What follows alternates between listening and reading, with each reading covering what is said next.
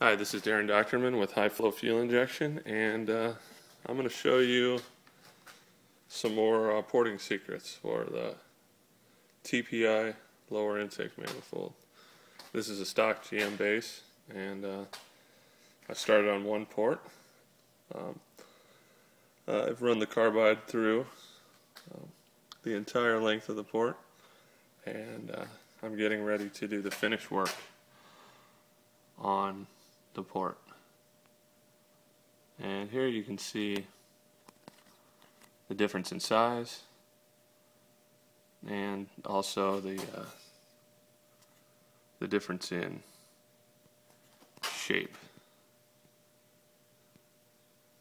Left is unported port and right is ported. This one will be matching to a stock size intake gasket.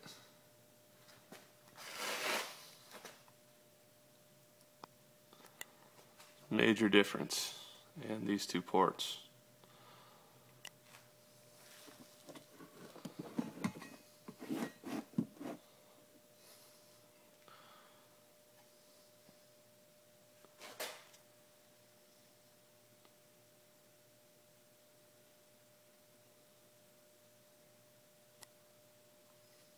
I'm taking out a whole lot of the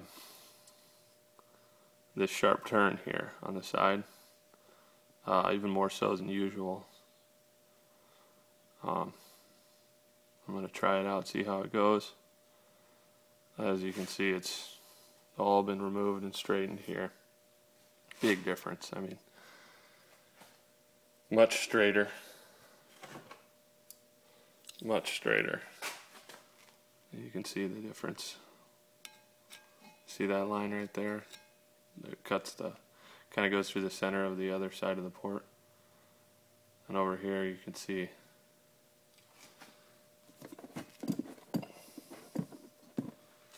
there's so much less there. It just straightens out that port.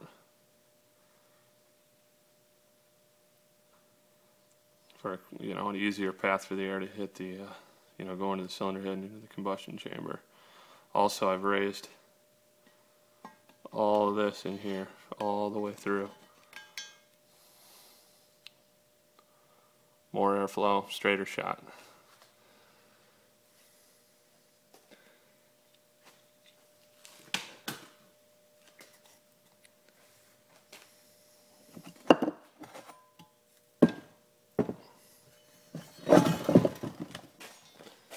There's the other side. Major difference.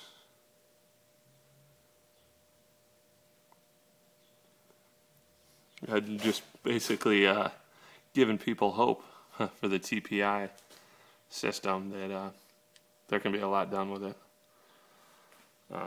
Even with stock parts, you can, you know, do a good port job on all the parts and pick up quite a bit of power. It takes some time, but it's well worth it. Throw in some aftermarket runners, port your plenum, and put a cam and headers, and you're on your way to making some serious power. If you have any questions, let me know. Check out my Facebook page, High Flow Fuel Injection.